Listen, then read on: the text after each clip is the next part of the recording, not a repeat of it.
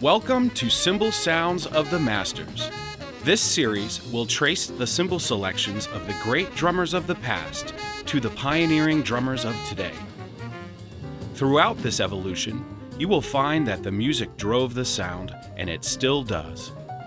Each interview will include a discussion of the music, sound, and process that went into making their choice come alive. Please enjoy this series as we honor the past, shape the present, and imagine the future.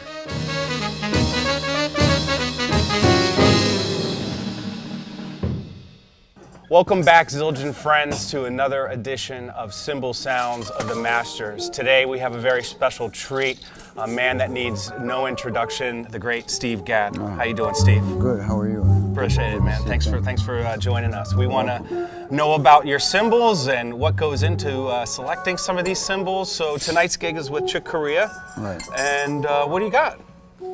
Well, I've got a Dark Crash K.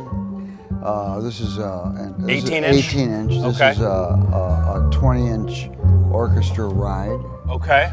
And another 18 inch Dark Crash. And these are like some mix and match. I got an A custom on top and like one of these, this was an old rivet cymbal I had. Oh, okay. I see the rivets in it. Yeah. And I had a set of K's that I used for years, and finally the heavier one just, you know, got the hole in the middle got too big to be able to center it.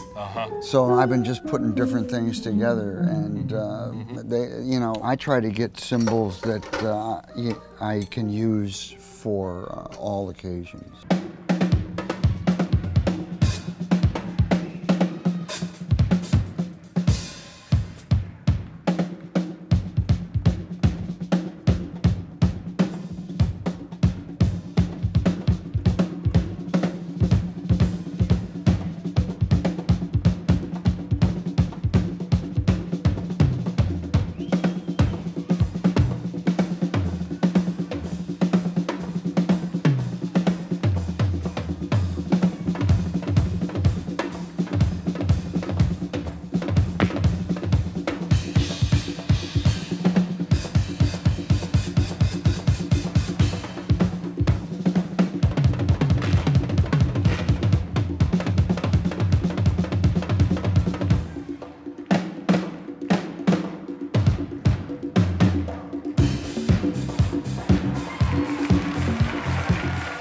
So I travel with these two crashes, this orchestra ride, a 20-inch Constantinople ride that sometimes I'll put that over here, and I'll have two different rides, and I can also use that as a crash.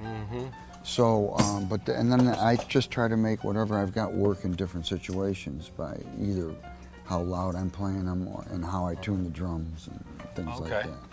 The unique part of this that I see is the 20-inch classic orchestral selection. Now I know this cymbal's designed specifically for orchestra and concert use. How did you get into selecting that cymbal? Well, because I saw Elvin was playing that. Oh, okay.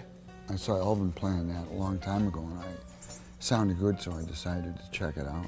And that's been part of your setup since? Yeah, you know, I mean, I find something that I like and I play it until, you know, it just dies, you know what I mean? And I get comfortable with it. And then when I have to change it, it's, you know, you just try to find something that's in the ballpark, and then you have to try and make it work musically with how you play it. You know, I would say that Steve Gadd's taste in cymbals is very unorthodox. It's just like he gets away from the ride, the crash, the whole thing, and he does his own thing. Putting one cymbal on top of the other, and he got that whole thing started, with made the piggybacks, and that all came from Gadd. He was playing Istanbul K hi-hats for years and years, and the top hi-hat cymbal cracked. And he had all kinds of cymbals at home. So he took the bottom cymbal and he made it a top, and then he put an A custom hi-hat top as the bottom, which is a thin cymbal. But he still got that clarity of sound that he wanted, because that bottom that he now made the top. So I was working on prototypes, and I was trying to I was trying to reinvent the wheel. And you know, my good friend here finally said, listen, what are you doing? You already have that cymbal. It's a K Constantinople bottom. Just go grab a K-Con bottom, and let's go grab an A custom top hi-hat, and let's just put it on some stands and see if we're getting what Steve already put together. So we put it together, and it's like, eureka. And we actually had Steve in the testing room. Man, I'm right over here playing. Yeah. We had 3 hi-hat stands set up, and he was matching the cymbals for us. He says, I'm going to put them together so you guys know what people want out of my sound. And he basically gave us a master class on matching hi-hat cymbals for his sound. And he goes, don't you guys want to make the best? You want to make the best, right? You could put a beautiful, clear cymbal up for Gad, and it wasn't him. That's what I mean by individual taste. He wants what he wants. Yeah. I mean, we had to kind of lower our standards to get what he wanted. So I know you were also an integral part in developing the K-Custom Session series with Paul, Francis, and Leon. What was it like working with them and developing this line of K-Custom Session cymbals? I mean, I love working with those guys. And I mean, you know, in working with those guys, I was just trying to reproduce some of the old cymbals that I had played a long time ago. You know what I mean? It was just a matter of like trying to. It's not like I had a different sound in my head. It's like I've always played Zildjians. You know what I mean? And when one wears out, you have to try to find another one. And if you can get close to what you had, it's good.